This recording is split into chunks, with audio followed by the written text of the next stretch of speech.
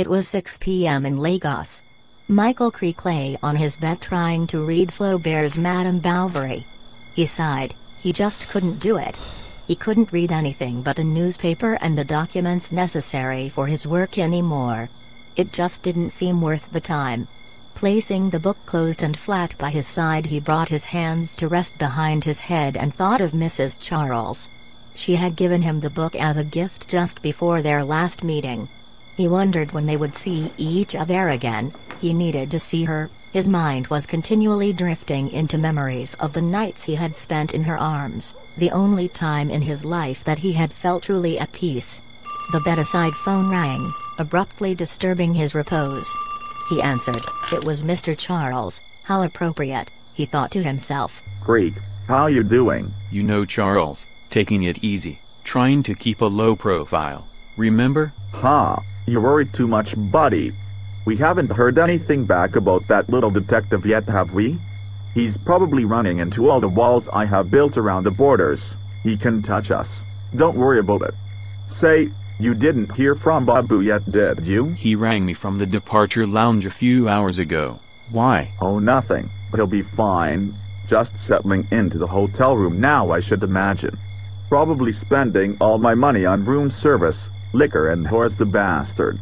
Anyway, I'm calling to confirm that you can be in the office over the next 2 days to handle any incoming trade. I have to take a trip to Sierra Leone with the lawyer, Agabi. You remember? To arrange a transfer. You understand? Sure, Charles, I remember. I will be there. I can handle it. Keep me informed, okay? Yeah, well, maybe I would if I thought it was worth my while. Charles said, poisonously. Good night, Mike. Michael hung up the phone and his attention reverted back to Expedia.com, the website lighting up his computer screen. He had been browsing luxury hotels in Lagos. With Mr. Charles out of the country, it was the perfect opportunity to take the woman he loved out. He could put business out of mind, and give himself over to her. Quivering fingertips, he came across the Hotel Bon Voyage on Victoria Island, stunning views across the Gulf of Guinea and comfortably distant from both his and Charles' respective offices. Deluxe room with a lagoon view, ideal. His mobile vibrated into life. It was her. Hello. Hey, Mr. Charles has gone. I watched his car all the way down the road. He is surely gone. Would you like to come over? No. What? I'm joking.